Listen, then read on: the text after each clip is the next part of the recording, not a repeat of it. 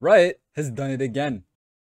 Even though it wasn't publicly stated, I can presume we all knew that Riot was working on a new drag after the removal of Chemtech. We just didn't know when it would be released and what type of buff it would provide the team. But with this new bug that's been floating around for like a week now, shows us a little bit about the new dragon's characteristics.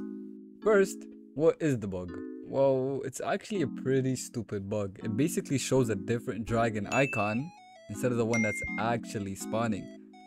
Nothing game breaking really and easy to overlook. I believe this bug only happens when the Hextech drag is spawning. Other than that, I don't really see it happen much.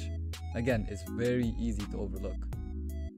Now, most times it's gonna be a normal dragon icon, water, fire, air, earth, and Hextech.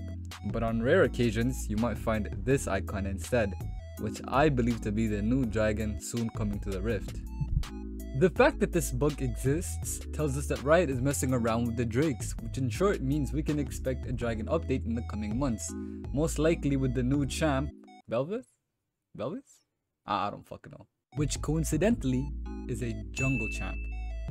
We can kinda guess this new Drake's characteristics if we look and compare it to other Drakes. For one, they all resemble the color of their icon. For example, wind is white, so the drag is white. Fire is red, so the Drake is red, etc, etc. So we can assume, according to those rules of course, that this new Drake will be either yellow or gold. That has something to do with light? Totally off topic, but it gives me heavy Lunar Guardian vibes. Tell me if I'm wrong, but just by looking at the two most recent drags, the Hextech and the Chemtech drags, they don't make sense, at least canon wise. Unless of course Jace is out here making dragons using Hextech and Zaun using Comtech, it just doesn't make sense. League of Legends, the game itself, doesn't make sense canon wise, so I don't see a reason why they wouldn't introduce a new Drake for a skin line. I mean, yeah, it would be stupid and a lot of people would be pissed, but that's what Riot is known for. It wouldn't be the first time Riot screwed over its game to sell skins. At the least, we can expect a VGU update. I mean, look at the different types of drags the Legend of Runeterra card game has. I wouldn't be surprised if Riot looked at those and decided to update the list of the drakes we have in League of Legends.